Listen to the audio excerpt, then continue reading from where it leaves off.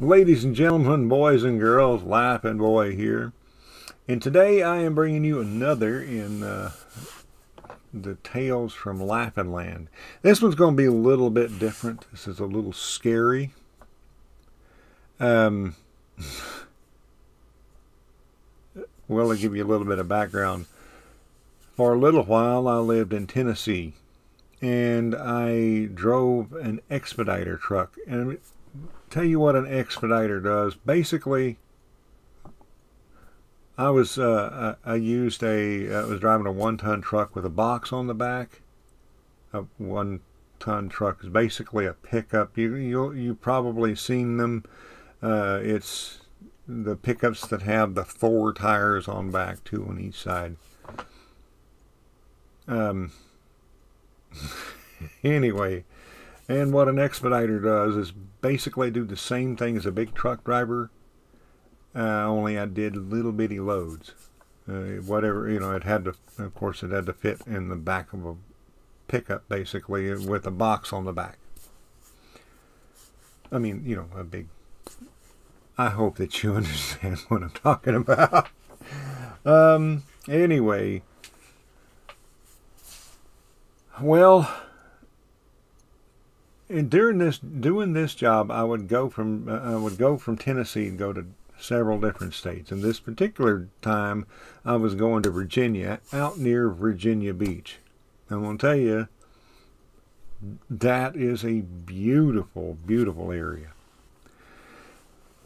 But at this particular point, I was driving down the road. I was out on the highway. It was late at night. There was nothing around me. I was just listening, cruising down the road, listening to my some book on tape. And well, I'm just cruising down the road, and then I noticed a pair of headlights coming at me, and I didn't really think anything about it at first. But then I realized I'm on a divided highway, and I cannot see the other side of the highway. So I switched lanes over into the slow lane, and it was just in time, because this dude, or this person, nearly took off the mirror of my truck. He was traveling the wrong way down a highway at a very high rate of speed. And well, and he nearly killed both of us.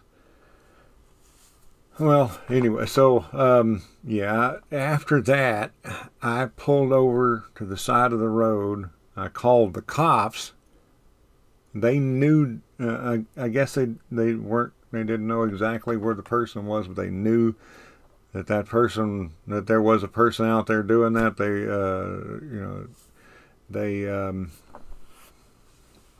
I guess they didn't know, like I said, I guess they just didn't know exactly where he was, because I didn't see any of them, but they knew that that person was out there, and I guess they were trying to do whatever they could. But I mean, I sat there for a minute. I called my brother-in-law, who worked for the same company, and I mean, I was sitting there, I was shaking so bad I couldn't steer.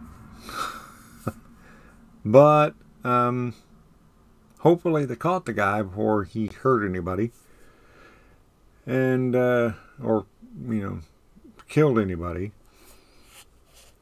But yeah, that was a scary night. Anyway, that is it for this story. Have a wonderful, wonderful day. Drive safe, and be mindful of other drivers. Anyway, thanks for watching. Have a wonderful day. Laffin boy out.